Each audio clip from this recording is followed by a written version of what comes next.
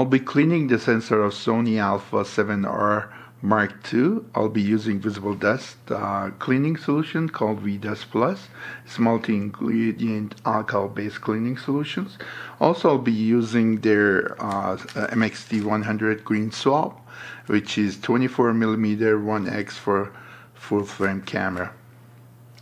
So in this demonstration, we'll be using Z-Ion blower from VisibleDus, also Quasar Plus, and new tools they have called curve swab. First, make sure there is no gravel or microscopic particles on the sensor. In order to rid of all those particles, use the blower.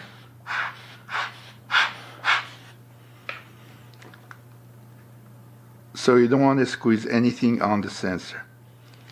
So do the inspection.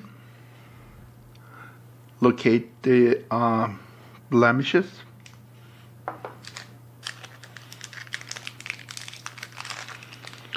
Then gently take the swab out and insert the handle of the swab all the way inside the curve swab.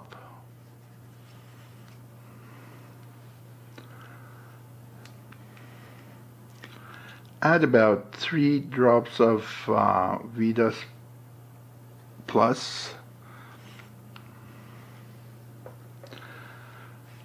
Just try to enter not touching the side of the chamber area.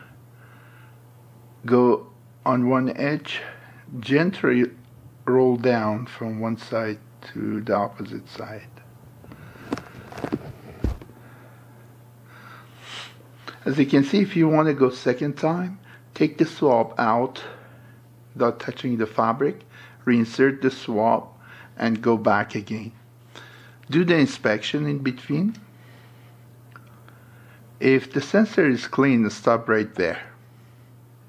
Otherwise, proceed with the second cleaning. Thank you.